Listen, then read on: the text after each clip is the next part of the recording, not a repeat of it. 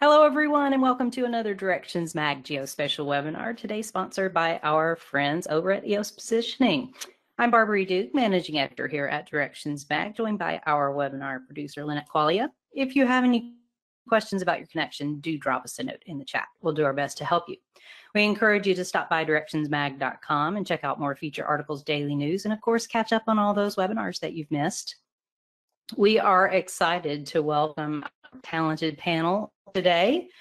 Will Rockwell from the city of Sarasota, Zach Petix with Palmetto Engineering is joined by Sarah Albin and Jean-Yves Latour from EOS Positioning, and also a little shout out to Emma Hardy. She's hanging out with us as well.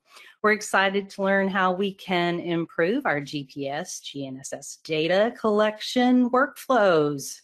So Sarah, we will kick it over to you to get us started today, talk about our agenda and what we're going to learn. Welcome.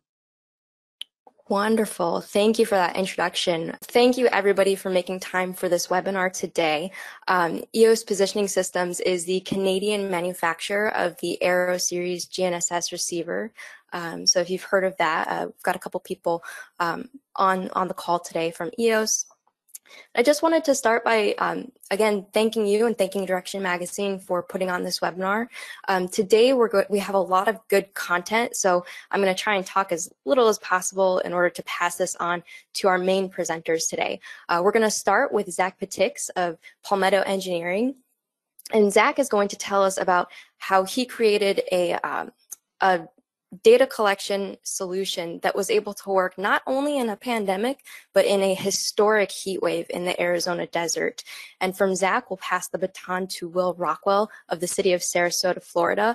And Will's going to tell us a little bit about the history of the city of Sarasota, how they were collecting data in the past, and how the pandemic actually offered an opportunity to revisit data collection and create a solution that was so easy to use. They call it grandma proof. So a grandma could use it, a lifeguard could use it.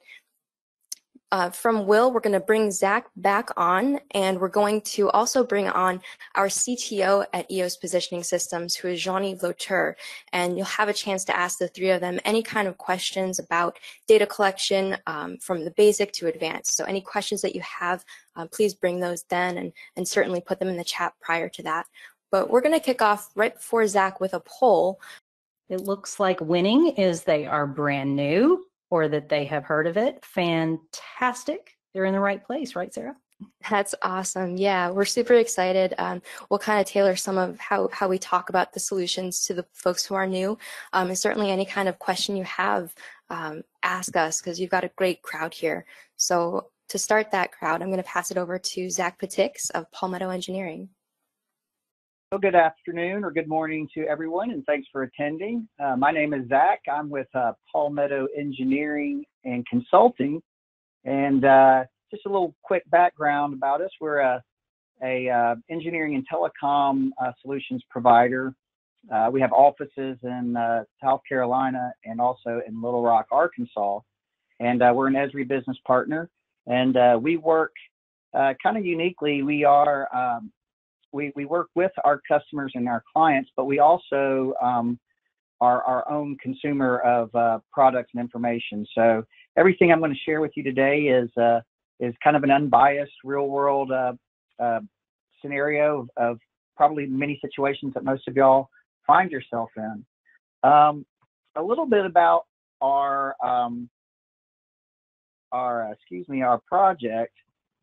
The situation was we were contacted by a client to do a inventory in the Sonoran Desert of Arizona. And the particular client was the Tohono O'odham Utility Authority. This is a tribal utility, great group of people. Unfortunately, they have been trying to migrate from different mapping systems and CAD environments into more of a collaborative environment. They knew about how much electrical distribution and transmission assets they had in their system, but they weren't really sure. And so after a little bit of consulting, we decided that we would go out there and collect their system. And initially, you might ask, well, Zach, what kind of idiot goes out into the desert and shoots in the middle of the summertime? And I just want to let you know, I'm that idiot. We basically got caught by the coronavirus to go out there and to conduct this solution. Back in our planning stages, we were going to go out. We were going to basically utilize Survey 123 and ArcGIS Collector to go out and do a decimeter accurate collection for their system, and we were also going to conduct inspections of assets at the same time. And usually our plan was to go out and to bring our own devices, and we would collaborate with different contractors and different crews through the process. And just, on our first initial review, we figured we could get about 100 locations a day using Survey 123 and ArcGIS Collector, using iPads and Android devices. And we were going to pair those with multiple different GPS units. And, through the project planning, we thought, 110 days in the field to collect that. And that was kind of the situation I found myself in early January. Of course, COVID hit, and when it did, it backed us up by 2 months. And we found ourselves in the early summer of the southwestern desert. And we really quickly found out that that the environment was more than we had planned for. And what really had happened was we found ourselves in the desert with 115-degree heat. We were in an open terrain, and the tribal entity there is a free grazing range, which means that they have barbed wire fences and hedgerows everywhere. So a lot of the assets were not easily accessible. They didn't have roads going to probably 60% of the assets in their system. And to make things even worse, being on the border, we were, we had border patrol issues to check in with. Cactus, there's a wonderful wood out in the Sonoran Desert called greasewood, which is, it really looks like little pieces of iron, and it can puncture and penetrate pretty much everything. So we found ourselves in a really just brutal environment. And I have to say, of all the places I've ever worked, it was one of the most brutal environments. Not the hardest job, but definitely one of the most brutal environments I've worked in. What we really wanted to do was we didn't want to miss our deadline. And we found out when we got out there that we were getting only about 50 shots a day. And it became really a race against the clock. And with COVID, we weren't able to stay on the reservation. We were driving in and out of Phoenix and Tucson, Arizona. So our workday really shrunk to about 4.5 hours before temperatures got so hot that everything was shut down. And we were in this race against time every day, a race against the sun.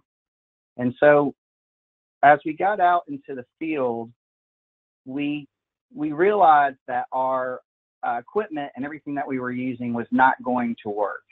The devices were shutting down at about 95 degrees. We were trying every kind of gimmick that we could find. I say gimmick, cooling pads and fans and everything, and just it really became a struggle.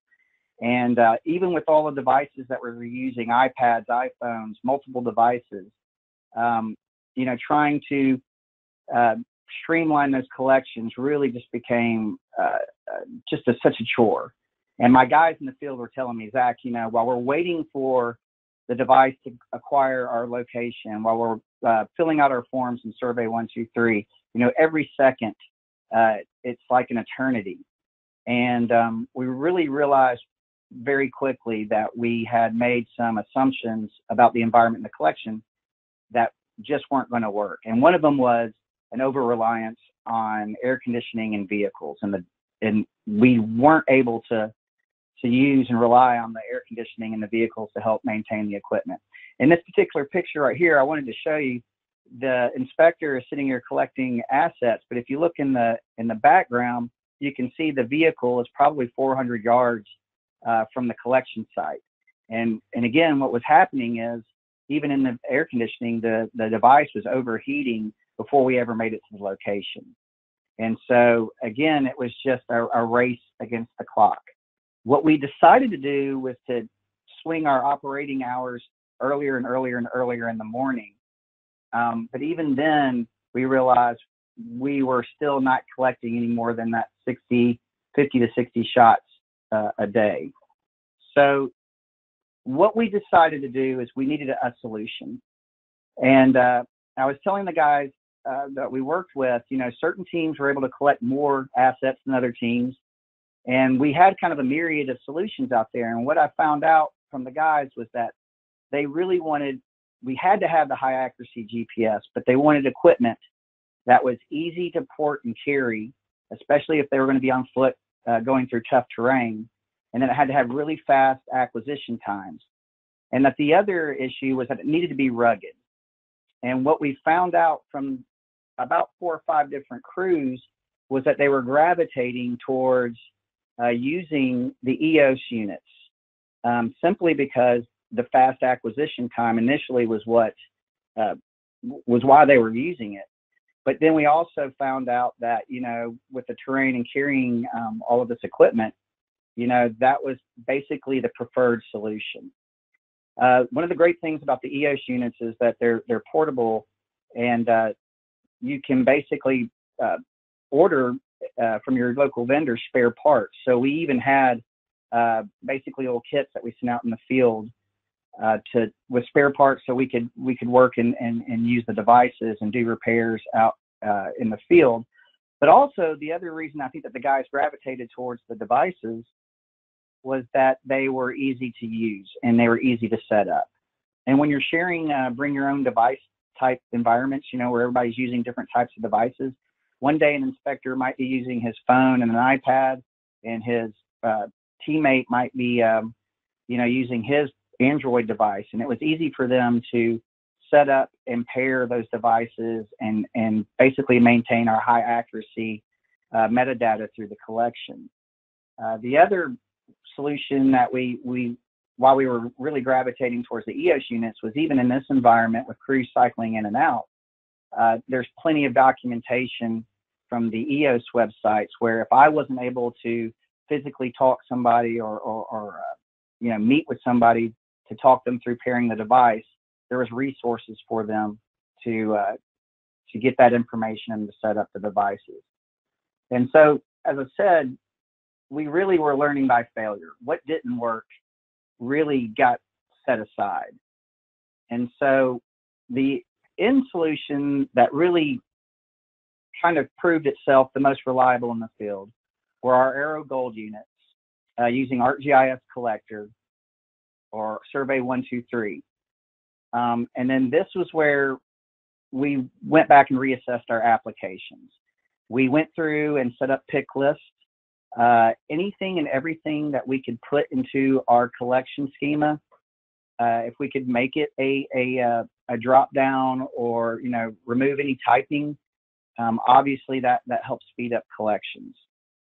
For our inspections on the actual structure or pole or asset, we used ArcGIS Quick Capture, again paired with our Gold units, and we enabled the voice activation mode, where they literally could go through and set up an inspection by doing nothing more than speaking into the device. And again, the less time the device, the iPad or Android device or tablet was in the sun, the more efficient and faster we became in the field. And again, every second in the sun, slows down the guys in the field. So it really became tuning our process. And I know everybody says this, when you're sitting at your desk as a GIS analyst or manager, what looks great on your desktop or in your test environment, may not be the best solution when you're actually in the field. And I have to say, I learned this the hard way. Some of my initial inspectors were calling me and saying, Zach, it's just, this is a little redundant or this is tedious. And you don't think about it until you actually get into the field and you realize, this information can be handled in a better way. And again, enabling the high accuracy GNSS settings using the EOS units with the Esri Collector app answered a lot of questions in the background. And Survey 123, you know, it obviously collects the location in the background in the metadata without actually having the inspector fill out redundant information about the site. And there's a couple of other little tricks. You know, we found out that with snapping, if you're in the field and you're and you have snapping enabled, there's sometimes, depending on the snapping threshold, there are issues with equipment or devices or an inspection being collected and snapped on top of another one. So there's some, that's something I think if you're considering using your Survey 123 app with the GNSS receiver, going in there and testing that, seeing how that works in the field for you. Another issue is synchronization across the board with all of your inspectors. We were taking photo attachments of every point and location. And so if you turn those synchronization attachments off in the field where they're only uploading basically to the online organization or your enterprise, that helps speed up and reduce the amount of time that the crews will spend syncing. It'll also help with the guys. They won't have quite as much information on their device, so the device will tend to work a little bit better. And then one other point I really wanted to nail down was training. A lot of our guys in the field were new to GIS, new to digital applications. And while they knew how the app worked, and especially Survey 123, it's very intuitive. On Collector, you know, there is a repeat collection button, there is a copy and paste button. Even though this functionality works very similar, it's not exactly the same thing. And once I was able to go and train the guys on the difference between copying and pasting records versus repeat collection, we saw a huge upswing in collections. So again, the training with your guys, training with the apps, I can't stress that enough. That really enables your crews to go and hit the ground running. Getting them used to syncing, getting them used to QA, QCing their information at the end of the night via web maps or via the GIS model. And finally, you know, like I said, putting this thing together with an accurate GPS receiver, I found that our collections and the quality of our collections became much, much better.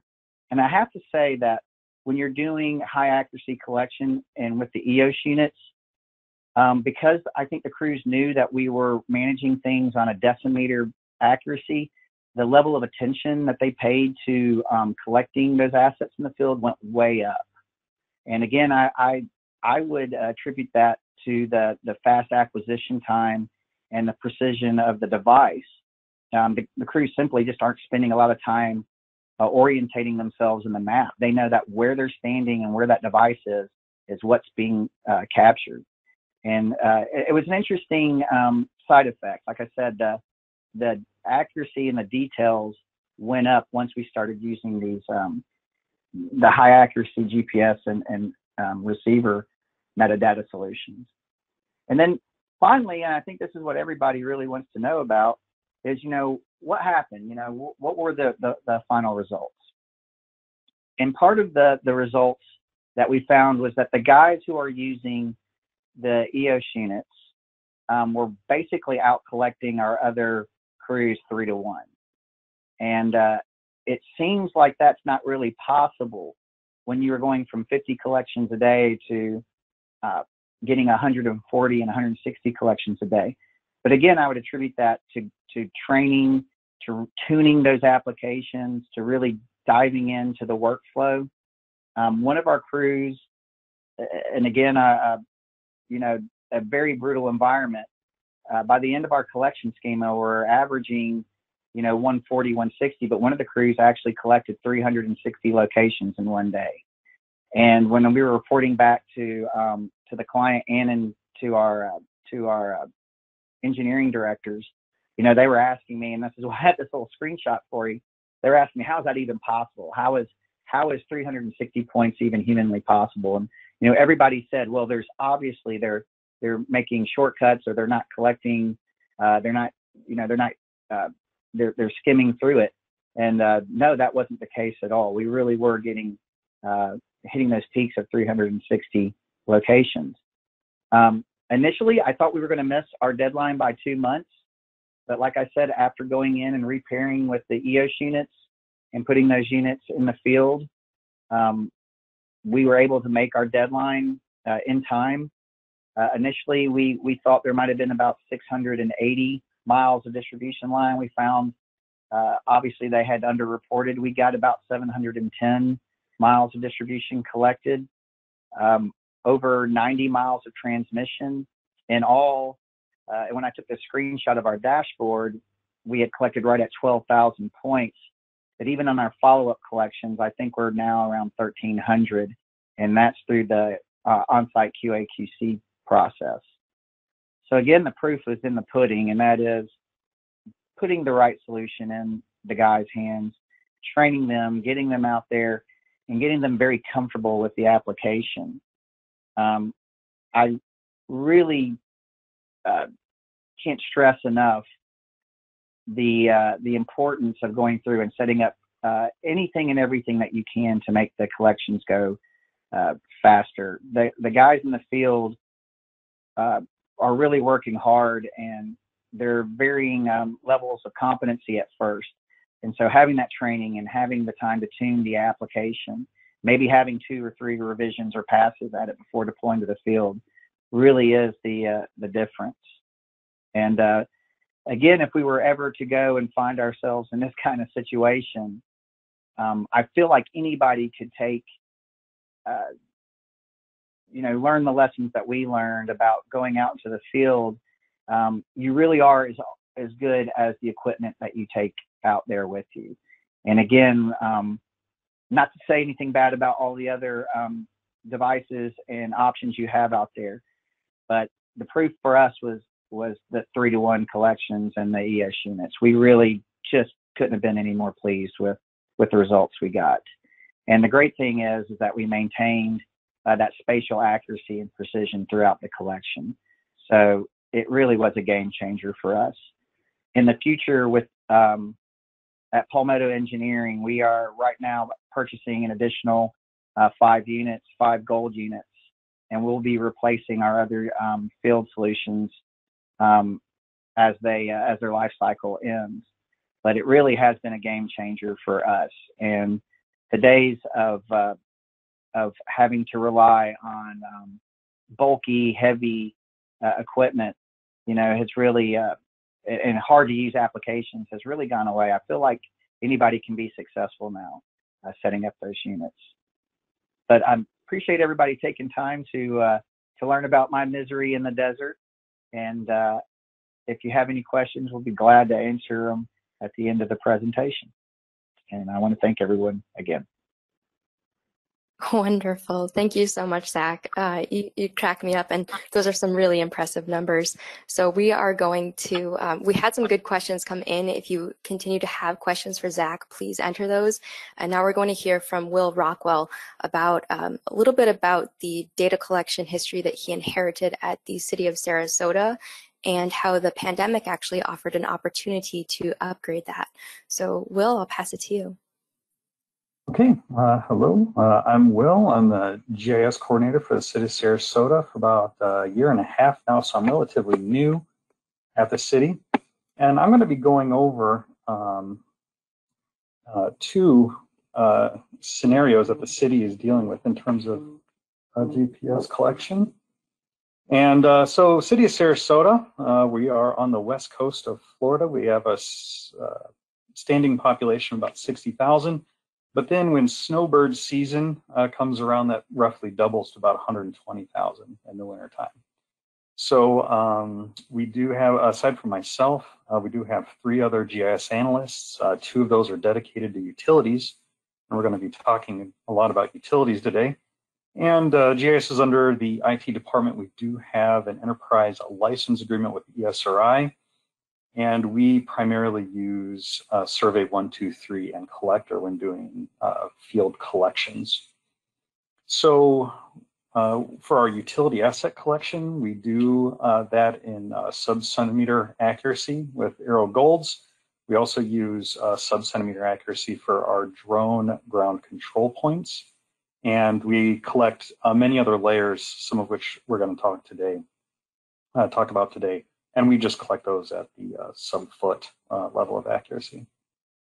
So the number one project that we have going on in terms of GPS collection of the city is basically collecting everything. We are going through, and for the first time in the city's history, we are actually collecting all of our utility assets. And that is going to be, at the end of it, well over 100,000 points.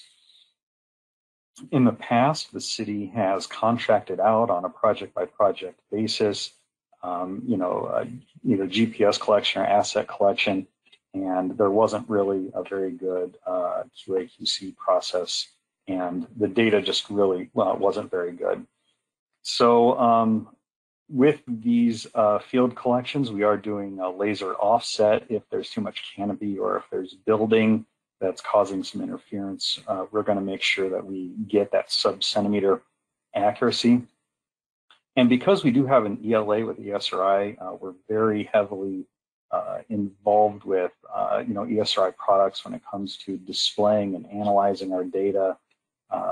And so obviously any GPS solution that we choose has to fit in seamlessly with our ESRI field apps. And one of the things that we're really doing with our utility asset collection is really doing a heavy scrub of our schema, making sure that nulls aren't allowed, heavily using domains and using photo attachments. And I'm going to hit on that topic a lot when I speak today because it's really very important for your data integrity to make sure that at the end of this excruciating process where you're going out and you're collecting hundreds of thousands of points, you want to make sure that there isn't someone went out and they didn't collect something and you have a bunch of nulls or something, and then you have to go back out and hit that point again. And so in talking about this kind of failure of using contractors to go out and collect data, when I came to the city, one of the things that I really had to do for our utilities department, who is our heaviest user of GIS and GPS, is I have to break this cycle of failure. And what I mean by that is the cycle was, the city knows that its data is old and bad, so it chooses a contractor. The contractor goes out, collects data. Maybe it's good data, maybe it's not good data. They hand it over to the city. The city doesn't do anything with it. That doesn't maintain it, doesn't keep it up, doesn't do anything with it. It sits, it stagnates, years pass, and then, oh, look, our data is old and bad. And you go out, you choose a contractor. And so there's this never-ending cycle of wasting money. And what was happening was when I got in, and when Jason, my GIS analyst, when we got in and we started looking at all this utility data, and other data, there were trees that were stacked on top of one another, or very close to being stacked on top of one another. And what we discovered was when they did like a tree inventory, they put it into a GIS layer. And then years passed and they did another tree inventory. And then and rather than reconciling these two pieces of GIS data, they just merged them together and threw the points on top of old points. And so all of a sudden people start wondering why we have 70,000 trees in a very small neighborhood, and they're just doubled up. And so we have to break that cycle of failure. We have to bring it in-house. We have to implement meaningful and good QA/QC and get everything going with our ESRI setup. So we ended up choosing Aero Golds for all of this because they do collect at a very high accuracy. And one of the things, not only were they cost effective, but it was very easily displayed vertical data. And that was a very big deal for us in our utilities department. Obviously, being on the coast, we are only a few feet in many cases above sea level. So all of a sudden, making sure things drain properly is a really big deal when you're this close to the water. So that was a big deal for us. So we ended up purchasing 8 Aero Golds to do this massive collection. We have crews out in the field every single day with these 8 Aero Golds. And that massive collection of virtually everything in the city is happening on a quarter section by quarter section basis. And we have 2 GIS analysts overseeing the collection of all that data.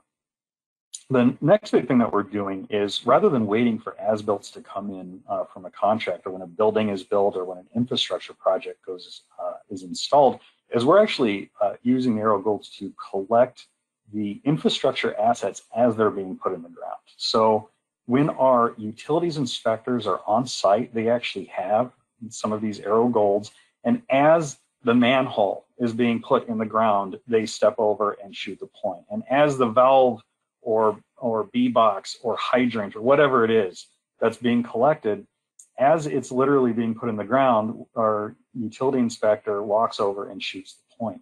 And they can collect, many hundreds of points a day, and we'll get into that a little bit later. But we have everything in ArcGIS Online. We shoot the points, collect the data, and it's all just visible to everyone in nearly real time. And obviously, accuracy was a very big deal for us. So getting that sub-centimeter accuracy was very, very important. And so that was our number one focus when it came to choosing our solution. The other big project that I'm going to talk about is how COVID produced an opportunity to allow us to do some field collection that ordinarily wouldn't have happened, frankly. So obviously earlier this year, COVID shut down the city hall. We had a bunch of idle city staff, and these city staff were in danger of being laid off because there's no city hall, there's no, the swimming pools are closed, the offices are closed. So you have a lot of staff that are all of a sudden they don't have anything to do. And rather than laying them off, the IT director, Herminio Rodriguez, and myself, we came up with this GPS project, because field collection of GPS assets is really a perfect social distancing job, right? You're out there, you're by yourself, nobody's around you, you're not interfacing with anybody else, it's just you and the GPS unit and the asset that you're collecting. And so we had a pool of about 15 employees. They had very low or zero tech experience. These are people that could barely operate an iPhone, and we have to get them out in the field and collecting GIS data. So we ended up renting from EOS. We rented 14 Aero 100s, which you see this picture over here on the left. That's my living room, and where I set up all these GPS units in my living room and just had them shipped there. And then you also see a box of iPhones. So we had switched from one cellular provider to another. And so I had this box of iPhones that were on the chopping block, and I was able to use those as offline data collectors. They didn't have a SIM card, but SRI Collector app still works on them just fine over Wi-Fi. And so that was the beginning of that. And now the challenge is, these people are not fit. They are not tech savvy, and you have to have them go out with these, multi-thousand-dollar units and get some good, results out of them. So I spent a lot of time working, designing a collector map and a process and training materials that would allow non-technical people to go out and do collector. And so I wanted to point out over here on the left, I don't know if you can see my mouse wiggling around, but this lady in the blue shirt, that is a lifeguard. This lady with the backpack on, she's a lifeguard. This lady in the dark shirt, I don't know if you can see her because this photo is kind of taken in shadow, but she actually is a grandmother. This guy over here is a desk worker for the Parks Department, and he's like scheduling events at various parks and stuff. And so now you thrust a collector and a GPS unit and then say, go walk around. So you kind of have to train them up on how to do all this. So that was the challenge. And as Zach said in the previous presentation, training is really key. You have to go over it with them in person, as of course you do, but there's going to need to be a lot of remedial training. People are going to forget, and you're going to have to remind them. And I don't know if we have time for it, but I actually made a cloud-based PowerPoint where super simple, photos of everything. Step one, turn on the GPS unit. And there's actually a photo of where the power button is on the GPS unit to turn it on. just things that a technical person takes for granted, you can't take for granted. And you really do, and I kind of harped on this before, but I want to drive it home.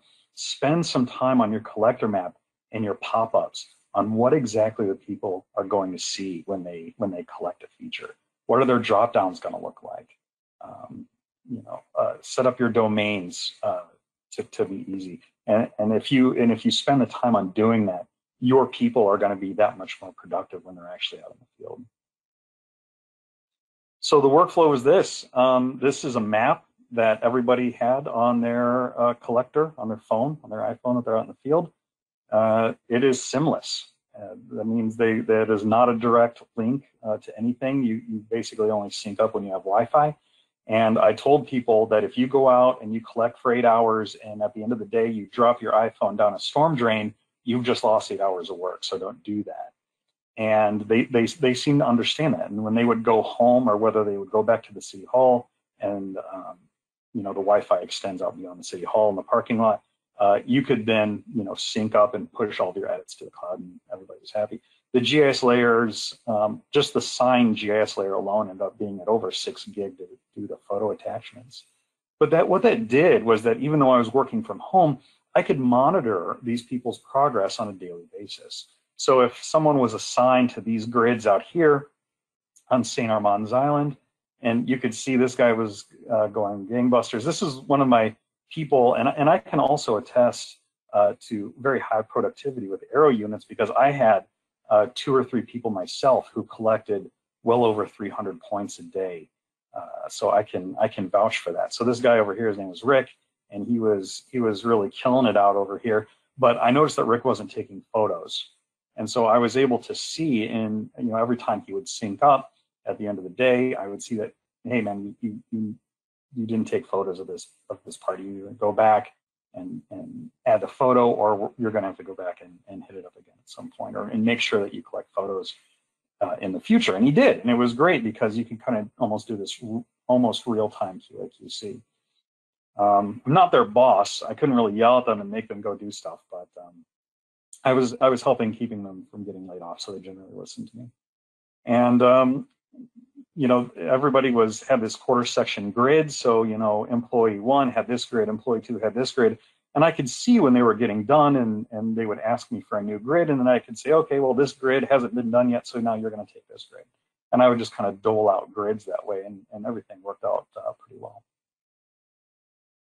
The challenges were, in terms of syncing, some people would try to go to a Starbucks and sync up their edits, and if you have poor Wi-Fi, your syncs aren't going to do very well, or be very fast. People would get in the zone and they would just kind of go down the street and they wouldn't necessarily know when they, crossed out of their grid, and they would just keep going, and they were collecting other people's zones, and there was a little bit of QA/QC that had to happen to remove duplicate points in some cases. Some people didn't realize that you have to charge the GPS units rather in addition to charging the phone. And participation was a little iffy because some of the people, they would do this for a week and then they'd stop and then they'd start again and they'd forget.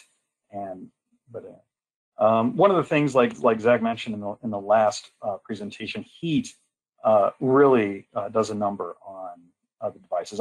Now here in Florida, they were collecting in May and June, through May and June mostly, a little bit at the end of April. But even in those months, it was very warm, and the heat was really killing the batteries. So I actually had to go out and buy additional battery packs so people could plug in their iPhones as they were marching around. Now, the aero units themselves never suffered any heat-related battery issues in my experience. I don't think it got that hot. I wasn't dealing with desert-like, triple-digit temperatures, but we were in the high 80s and low 90s, and that was enough to really kill the batteries of the mobile devices. And I did have to give them battery packs for that. And of course, when you're dealing with 15 non-technical people, you had better be good at tech support because they're going to be asking you a lot of questions. So the results ended up being pretty good. I was able to collect 93% of what I wanted to collect before the units had to go back. Again, these were rentals. We did use My Arrow Gold, so there were 14 rentals out on the field plus mine, which made 15 collectors out there. And we did a really good job overall. 93% city management was very happy with that. It would have cost well into the six figures if we would have farmed that out. And some of the employees really enjoyed it. And I even spoke with them afterwards and like, hey, anytime you want to do another GPS collection, you let me know and I'll see if I can participate. So, but at the end of the day, it was kind of the two birds with one stone scenario where we were able to keep people from getting laid off. We were able to collect lots of great data, and that just wouldn't ordinarily be able to happen without that. So all in all, it was a good success. Management's happy, I'm happy. So one of those few situations in life where everybody wins. And that is all I have. Great, thank you so much, Will. So we had a lot of questions come in so far, so I want to get to the panel as soon as possible to get the most number of questions in. So we're going to bring back Zach from the first presentation. Will's going to stay on, and we're also going to bring in Jean-Yves Lauteur, and he is our CTO at EOS Positioning Systems. So among the three of them, I couldn't tell you how many decades of GNSS and GIS experience you've got here. So any questions you have, keep them coming. And then I think I'm going to switch this to Barbary. Are you going to ask the questions? Or okay, perfect. Absolutely. I'm here, ready to go. So gentlemen, welcome back. Jean-Yves, let's start with you. Can an EOS unit connect to a state's real-time connection network, such as the Iowa DOT RTN? Yes, definitely. First, want to say good day to everyone, and thank you for participating. Any state RTN real-time network, they always broadcast differential corrections for receivers in standard formats, RTCM format. It can be some variation of MSM format, but this is part of the RTCM standard, and the Arrow receivers are fully compatible with those signals.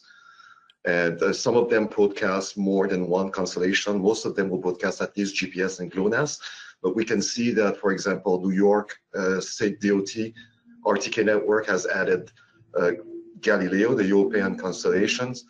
And the Florida network has even started adding the Chinese Beidou constellation also. So they support all four GNSS constellations right now. So we're going to see more and more of this in the future. Wonderful. So the next question really is for all three of you. How do you validate the accuracy of each point? Zach, maybe we'll start with you. Yeah, we like I said, we went into the metadata for our collections, and we actually added in all of the GNSS fields. So during the collector can actually grab the metadata directly from the EOS unit. And for our collection, like I said, we were only required to get decimeter accuracy, and we set up the threshold on collector to not be able to collect a point above 3 feet. But again, we were using Arrow 100s, and we ended up migrating to golds. Even though we were out of RTK correction, we were noticing through the metadata on the daily synchronization, like Will was saying, I would go in every day and look. We were getting, we were getting centimeter accuracy in the field. And anytime that I noticed, anytime that we noticed any variations in the accuracy levels, that usually came down to an issue of vegetation, or again, we were working on the border. And my personal experience out there was that if you were getting poor accuracy, if you gave it about 5 minutes, it usually would improve.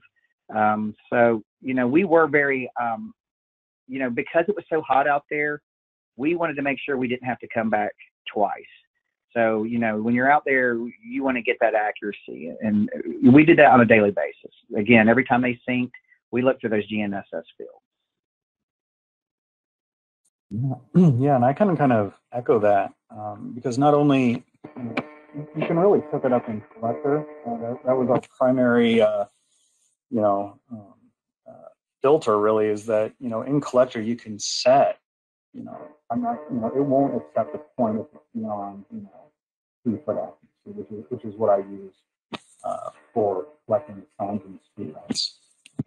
So collector made sure that you didn't collect any points that are too wild, and when you do have those metadata fields baked into your layer that you're collecting to, you can always go back and take a look at your HDOP and all that good stuff if you really want to.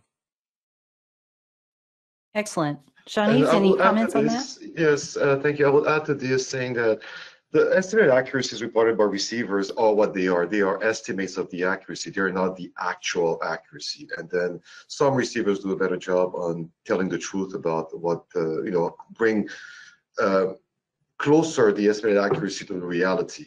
It is, GNSS is a very complicated science, but at least what we try to do in the receivers is to bring it close as possible to reality. But there are other factors that you need to consider also, and it's good practice for people when they first start using a receiver to go on survey monuments and just make sure that everything is okay. You might have some data shift problems also that you might need to solve. So you want to make sure that at least you verify the unit on a survey monument, which are readily available. For example, in the US with the GIS, you have that available, and you can just quickly assess that everything is working fine, and then you can go and start your work. Excellent. So what accuracy did you achieve for actually the whole team there? Well, I can say for my people out in the field, we were using Aero 100s, and in unobstructed areas, where we didn't have any tree canopy, even with the Aero 100, you could collect anywhere between 6 and 9 inches, and about 10 centimeters to 15 centimeters in unobstructed areas. And then with canopy, that would jump up to about a 1.5 to 2 feet under canopy. But that was still well within, our tolerance. So that was our experience. Mm-hmm. Excellent. And I can kind of go speak to that too. Even though, obviously my presentation here is about working at this one particular client. When we did have RTK connectivity, and we've used these units now across the country, but we were recently doing a job in Joplin, Missouri. We were getting 3 to 5 centimeter accuracy in the field, and the reason I can attest to that is that we were working alongside surveyors with control points. So it is like Jean-Yves was saying. It's one thing to be sure that your device can collect to a centimeter or that kind of precision, but are you collecting on the right asset to that kind of precision? If there's a datum conflict with your land base or stuff like that, you really do need to go in there and look at that. And again, that's the devil's in the details, and EOS does an extremely good job of walking you through that process, and will probably maybe even to the z-axis when you're starting to collect against an elevation model or in the in the vertical axis, having that precision and accuracy is important because you don't want to do it again. I personally believe going forward, I think the reason why the EOS units are so attractive is because utilities right now are getting ready, whether you like it or not. You are going to be collecting in 3D environments in the next 5 to 6 years. Going out and doing virtual reality collection and QA/QC in the field using some kind of augmented reality or virtual reality on a handheld device. I personally believe that's going to be the standard workflow. LiDAR collection is becoming ubiquitous, and I think the rest of the industry is catching up with it. Excellent. So let's talk about those training. I mean, both of you in your cases here talked about training. On average, how many hours do you think per person was genuinely needed? Well, hours, I don't even think I got a full hour per person. I basically had to train them in a parking lot and turn them loose. But having said that, that might be a testament to, you know, the simplicity of the SRI apps and just having a really simple data entry form. I collected 10 points with them in the parking lot, whether it was, you know, a sign which I had photos of, or whether it was a street light or whatever. And after 10 points, it's, you know, tap the plus button, fill out the data, hit submit, and you know, you do that a few times with them, and they got it. And I think if you just try to make it as grandma proof as possible, and you take out as many variables or unknowns as possible, then you're good. You know, you can't stop people from, you know, forgetting where they are, or you know, having, you know, trouble remembering the charge of the GPS unit. But when it comes to actual data collection point, I didn't really require much training on site. But I did make training available to them. Like I made a training video so that they could watch it, you know, later on exactly what to do. And I just kind of videoed myself taking a point. Kudos. That's great news for a lot of people, I'm sure. So Zach, back over to you, and out in the desert, how long were your acquisition times? And in comparison, how long were those times in what would be a reasonable weather situation? Right. So we our acquisition times usually were about 30 seconds or less, depending on you know, the satellite array and our location.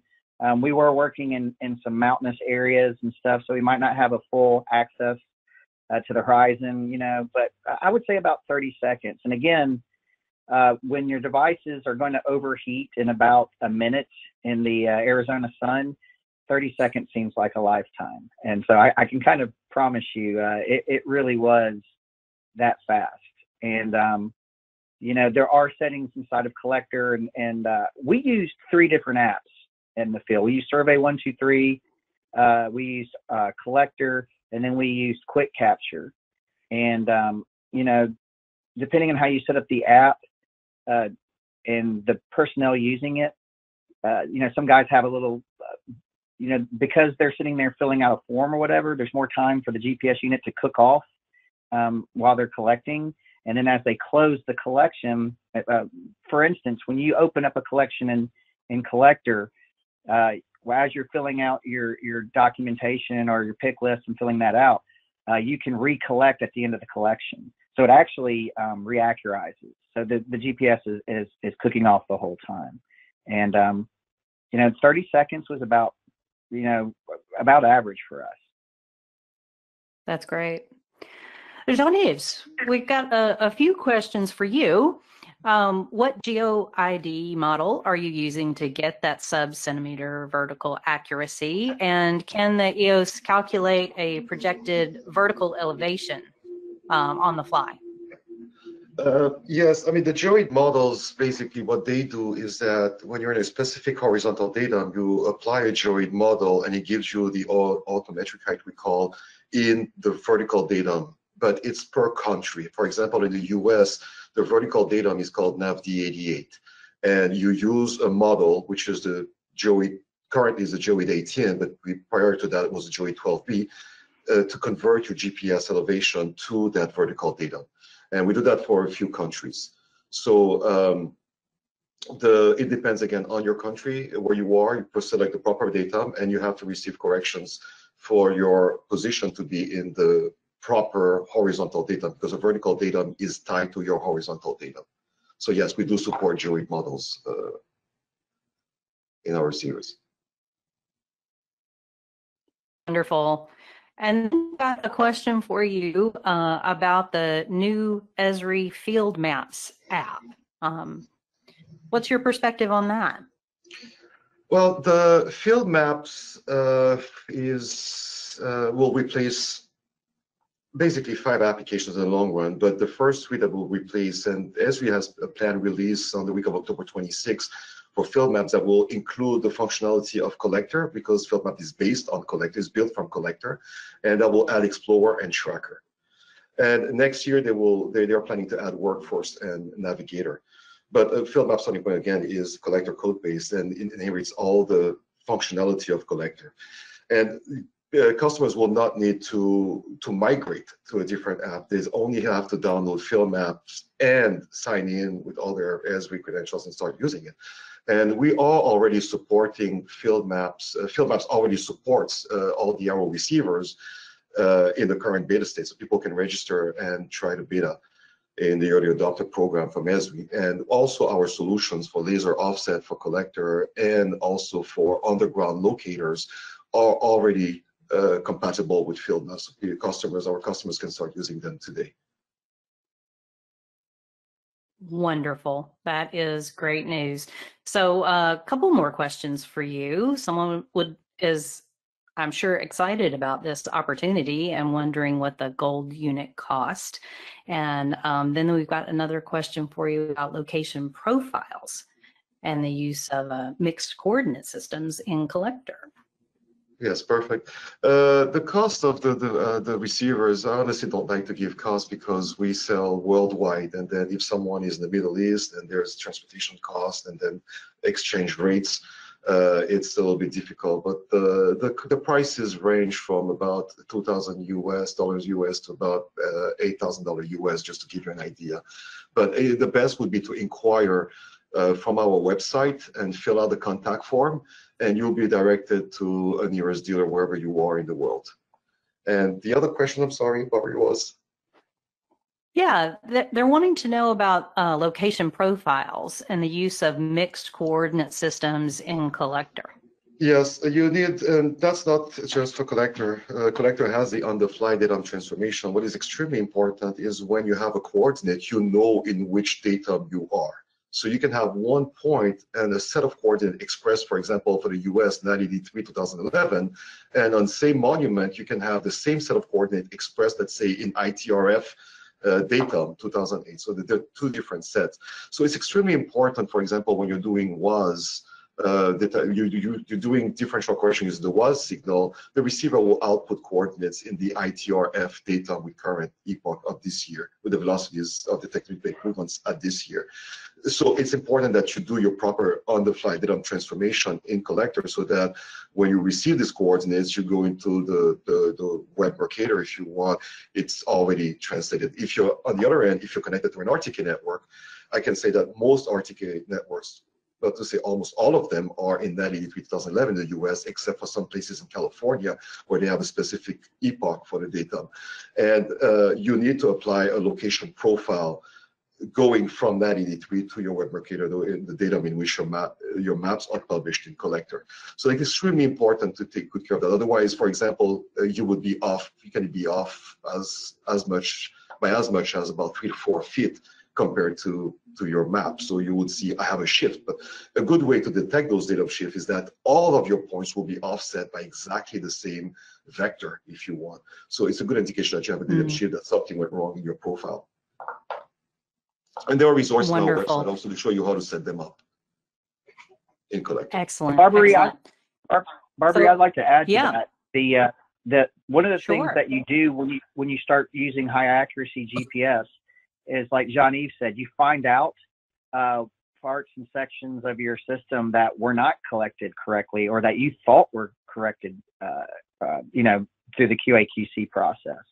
So as Jean-Yves said, the devil's in the details of setting up those datums, those vertical datums, standardizing all of that information in your GIS department, making sure that you actually check the devices and when I say the devices, the iPads, Android devices, any of these maps that you're using, if you have datum conflicts in there and don't resolve those issues before you deploy to the field, you will exaggerate those inaccuracies.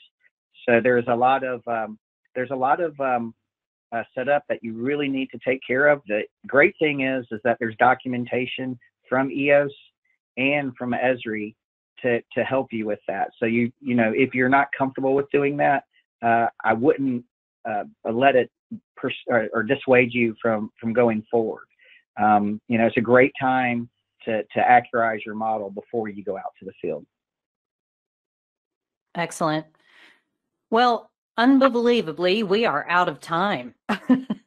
So thank you so much. So many great questions, folks. So they will not go unanswered. The team over at EOS Positioning, as well as our speakers, we're going to share all this information with them, and they will follow up with you personally. So keep an eye out for those connections. I know that they are eager to answer every question, but we're just simply out of time today. So thank you for being here. Remember to keep an eye on your inbox. You'll get a recording as well as an attendance certificate. And we appreciate your opinions on the survey on the way out. Special thanks again to Zach, Will, and Jean-Yves, Sarah, and Emma for their expertise and support in the process with the webinar. Just great work today. We hope that you will go make it a great day. Tell a friend about EOS Positioning and Directions Magazine, and we'll see you again real soon. Thanks, everybody.